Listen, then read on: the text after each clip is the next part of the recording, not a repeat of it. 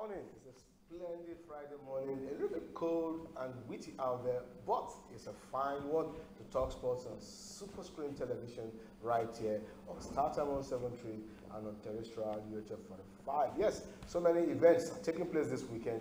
Exciting games in Europe, not to forget the African. But this morning we'll be taking a preview as to what is happening to the basketball team that has gone to China. We'll also look at what our teams will be doing on the continent. I'm talking about Enyimba and Niger Tornadoes. And the sad one just reeled in just a couple of 48 hours ago that Ifeanyi Chiejine, a Super Falcons superstar, passed on at the age of 36. We'll look at that and her contribution. And we'll go to Europe, where Wolves are showing that they have the tenacity to hold sway on the European scene, having won their first leg in the European Cup qualifying series. We'll also look at the league as it affects the EPL big games right there, talking about Arsenal, Liverpool going to Anfield. Will they spring up a surprise? And other big games also. Tottenham is on the pro, Chelsea, Manchester United. And we'll look at the Bundesliga. Yes, the Bundesliga live studio will open tomorrow right here on Super Screen Television. And the Football Center will be on to your set live. We'll be bringing to you one of the games as it's happening right there in the Bundesliga. Wonderful morning, I will say again. My name is Princewill Oviesan. The Continental View with me right in the studio is Tayo Olorunsola. Tayo, good morning. Good morning, thanks for having me. Yes, I can see you're fully prepared for the weekend. It's a sporting weekend, a lot of activities to go. Lest I forget, we didn't talk about tennis. The US Open, the rankings are out, the pairings are also out as well. Yes, and it's a fantastic one for Serena Williams and Maria Sharapova. What a rivalry. And we have a lot of rivalry between them. And this is not an exhibition match. It's a real match. The Flushing medal. And I was surprised when I saw the pairing. So they'll be meeting themselves in the first leg. Yeah. But I'm hoping, in the first round rather, I'm hoping that Serena will be able to just bring a surprise. We'll talk about that because these two ladies, beautiful, stocky, and the Opens will definitely come to the fore. But we'll look at that as we go in the course of this program. Let's start on the home front and quickly tell you that either we like it or not, the basketball team, the Tigers, are right there in China, and they had their first friendly against an Iranian team. They did lose 81-75.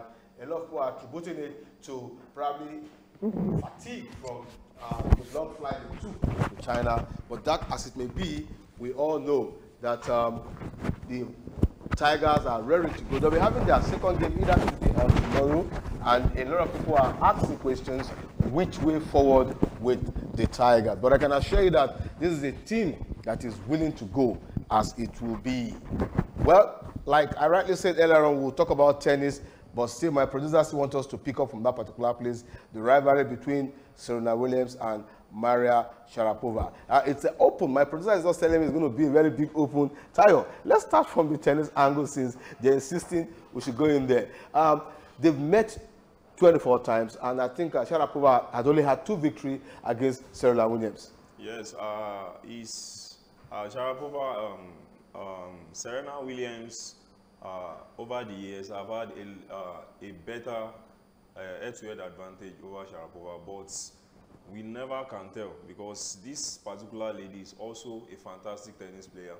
But I'm hoping Serena will do everything possible. And judging from the fact that she'll be playing on the home soil, this is US. Yeah. So I don't think Sharapova will be able to pose a threat that Osaka did. Well, for Serena Williams, she's gotten at her 24 Grand Slam titles. She almost got it the other time right there in the French Open, but she was knocked out. Do you really see her moving all the way forward, considering the fact that age is not on her side? Yes, probably she will still have opportunity of picking 1 or 2 Grand Slams. But I think she has been given everything. Even despite the fact that she's aging, she has been given everything. She's looking at breaking that Margaret Court's record, and I'm hoping this year she might just wrap it up. All right, straight to my producer, Fumi. Don't worry, you'll see more opens as Serena Williams hit the lawn right there in the Flushing medal. Let's come back home and start from the home front. Like I was saying earlier on, the basketball team are right now in China. Tayo, despite all the ups and downs, all the frails, they're in China. They had their first friendly game yesterday against Iran, though they did lose 81-75, but is this a sign of things we're going to see? Yes, well, for me, we might see it as a disappointing result, but it's a good test for them. And losing this particular game is going to spur them into preparing very well. And judging from the fact that the controversy surrounding them leaving very late, but I see hope from this loss. They will be able to learn one or two things from it. But I'm giving it up to them for them to replicate the feats of the ladies as well. Let's look at the teams they'll be playing. They'll be meeting Russia, and they have a friendly game against Poland, just to size up the strength and speed of the Russians. From your own take, do we have a chance getting to the quarterfinals from that group? Well, it's too close to call, and it's still very early. And if you look at the male basketball team, you discover that at the world stage we have a lot of top nations. Top nations doing fantastic. Apart from USA, we have Lithuania, we have Spain. You have Argentina. We have Argentina. You have Russia. We have Russia. We have Germany. Greece. So, but I am hoping our boys will be able to maybe, because it's not like football where you use strength, but it requires a lot of skills and speed. Yes, but from the fact that many of them they gather a lot of experience in the NBA, they should be able to do that, to inject some of those experience and just go all the way. All right, just go all the way. We're wishing the Tigers the very best as they move into the World Cup right here in China. They'll be having another friendly game against Poland either today or tomorrow. When we come in on Monday, we'll give you the nits and wits of how they've gone. Still within the home front, let's talk some continental football. Enyimba will be playing their games behind closed doors, just as Niger Tornadoes will also be going out. I am of this opinion that Niger Tornadoes is at a disadvantage, considering the fact that they conceded so much goals in the first leg. Yes, well, if you look at it, it's very, very dicey when you look at that particular encounter. And going away to lose, and they will be playing at home now. Yeah. So I think they should, with it, couple with the support from the fans. But like you said, they considered a lot of goal in the first leg. So I hope they will be able to redeem their image. But for Enyimba, although we might say that Raimo, they don't have a lot of pedigree comparing them to Enyimba. But for them to have beaten us in the first leg, they might want to pose another threat. And we should not forget that we are going away to actually play. But I'm giving it to Enyimba. They've won it twice back-to-back. No, Enyimba is playing at home. That's why they're having the decision to play behind closed doors. All right. And if you look at the game, I feel they should be able, although if you look at Enyimba, they've won it a long time ago. Yes. But those guys should be able to fall back on that particular record. Because what do you think should be of the making? Suddenly, CAF thinks we're not serious, we're not prepared. With the recent comment that no security, no floodlights, posters around the stadium, and we're proposing hosting under 20. What kind of picture are we painting? Well, for me, the truth is, CAF has, for me, they've not done anything wrong by banning, suspending Enyimba playing behind closed doors. And it boils down to the fact that we are never prepared. And even when we are prepared, it's a fire brigade approach. We don't, and it cut across all our sports, not only football. Okay. And the problem is this must-win mentality from our technical crew, the sport administrator. Despite the fact that they are not coming out to actually support the athletes, they want them to win at all costs. But I just hope Enyimba they will do us proud this time around. We're wishing Enyimba and Niger Tornadoes the very best as they go out there within the African competition to do Nigeria proud. We need to talk about something, though, pretty sad, but that's life. You live some must go. Just 48 hours ago, we had that Ifeanyi Chiejine, not Chiejine, because news has been flying around that Chiejine is the goalkeeper for the Super Falcons. She's still around, healthy, strong, and doing pretty well. This is a player called Ifeanyi Chiejine who played for the Super Falcons far back 1999. And if anybody has been following Nigerian football in the last Nigerian female football in the last 10 years, you must know Ifeanyi Chiejine. A sad news, you must say. She passed on at the age of 36, but if you look at her pedigree and what she has contributed to female football, she's a star. Well, it was a sad one, and when I heard it yesterday, I was dumbfounded, and then one cannot forget what she has brought to female football, most especially going to the World Cup in Canada in 2002. She has done a lot, and like you said, you have to you win some, you lose some, and it's quite unfortunate that we have lost her, because we need people like this around to give all the needed support they do, to share some of their experiences they've gathered over the years for the younger ones. But it's a sad one. We just hope that the family, God will grant them the fortitude to bear the loss. We just hope that God will grant them the fortitude to bear the loss. As we're talking about Ifeanyi Chiejine, some other player, a very fantastic player, passed on right there in Ghana. Can you give us full details, Tayo? Well, Junior Agogo, it was this morning that I heard the comments that he passed on late last night. And the report says that he has actually been suffering from a stroke since 2015, and he eventually passed on. And it was a sad one for football, because this guy, I could remember 2007 against Nigeria. He scored one of the goals against Nigeria in the semi-final. But it's a fantastic one. It's a sad one rather for Ghana, because this guy is supposed to still be probably in their technical crew, because we could see Cisse what he did for Ghana, for the Senegalese. But it was a sad one for football. It's a sad one, I must say. We just hope that the family will have the large heart to bear this great loss. Let's move away from the African continent. Let's move away from death and life and go straight to some more actions. This time we're talking about the European qualifying series, where Wolves are showing that they have a class of their own. For me, I have taken a sudden interest in Wolves in the last 2 years, having come into the EPL and what they've been able to do, defeating the big names, the big guns in the EPL, and holding sway out of nothing.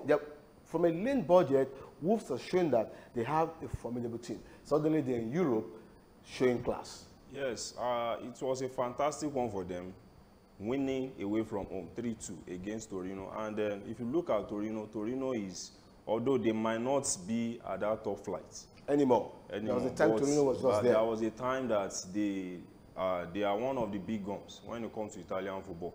It was a fantastic one for Wolves, and winning this, they are able to score 3 goals away, probably just a goal or 2 at home. And like you said, like last season, I think it was only Arsenal, it was only Liverpool that was able to actually beat them. They drew against Manchester City, they beat Chelsea, they drew against Arsenal, and they eventually beat Arsenal in the second, and they equally beat Manchester United. And just last week, they drew against Manchester United. I hope they will be able to go all the way, because if you look at Europa, there are some teams that it's like they are made for Europa.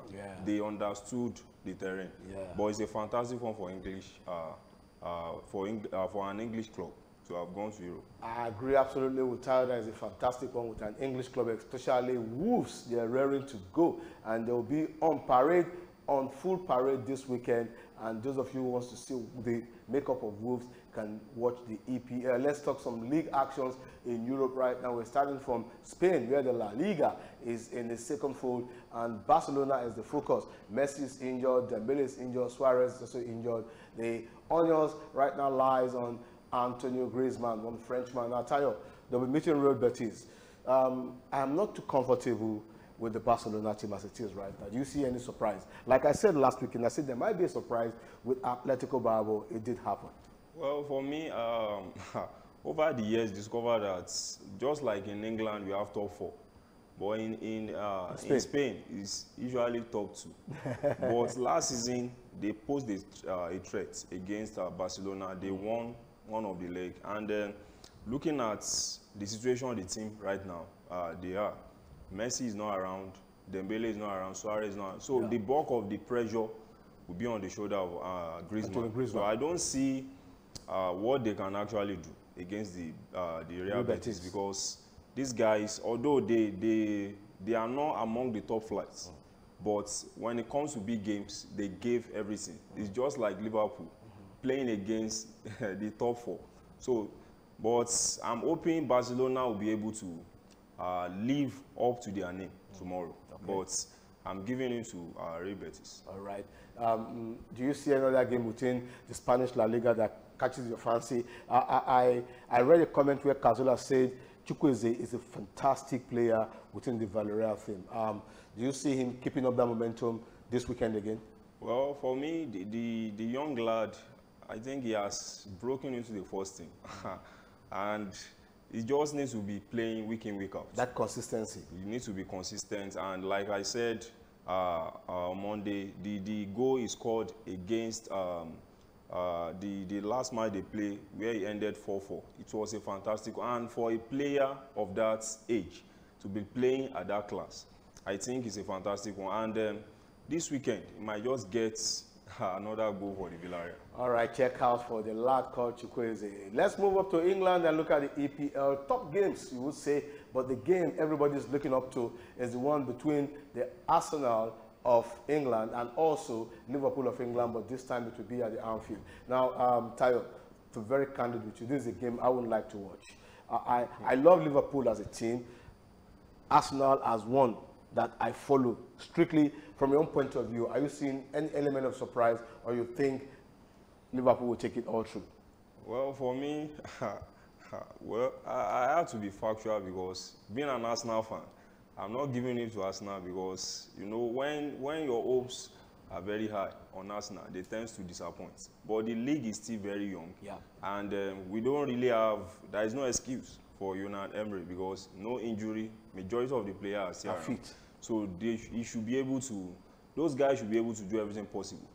Because at the end of the day, if they lose this, it's going to be, the majority of the blame will go back to the coach. But I'm hoping Arsenal will be able to hold at least maybe a draw. Let me put you on the hot seat. Scoreline. Well, for me, maybe 2-1 in favor of Arsenal. All right, I like that. Okay, let's round up the show this morning by looking at what is happening right here in the Bundesliga. Like I told you earlier on, we'll be bringing live games to you right here at the Football Center. That's the name of the program. 1:30 on the dot on Saturday. And you can be rest assured that we'll take your calls, we'll take your SMSs, we'll be on the social media to interact with you. Not just that, we'll also be giving out wonderful gifts as the game progresses on the Bundesliga. Tayo, the focus is back to Bayern Munich and Borussia Dortmund. But there is a big one coming up this weekend that has to do with Schalke 04 and Bayern Munich. Considering the fact that they didn't win their first game, do you see any turnover from Bayern Munich against Schalke 04? Well, for me, last season they beat Schalke 04 home and away. But looking at their last game, they drew. But I'm hoping they will be able to bounce back because they need to start winning. Unlike before that, if you lose, you might still come back. So Liga has actually changed. And then you can imagine Manchester City last season, they led the EPL, in the EPL throughout the season. Yeah. So they shouldn't just leave it for Borussia Dortmund. Borussia Dortmund won their first game 5-1, and they are on top of the log now. Yeah. So Bayern Munich must come all out tomorrow to ensure that they get the maximum points. All right, before I let you go, Tayo, before we leave the set, I need to put you on the hot spot. There is a gentleman. Everybody is so scared of him, Mr. VAR. Do you see the VAR having more controversy this weekend? Well, it's going to happen because we could remember Manchester City Tottenham. That Jesus. But that was the rule. The rule says if the ball touches a hand, irrespective of whatever dimension, and you score, it's no goal. Well, you know, Manchester City, they love to win, and their coach is a bad loser. Yeah. He was actually talking to the media, despite the fact that the ball was a foul.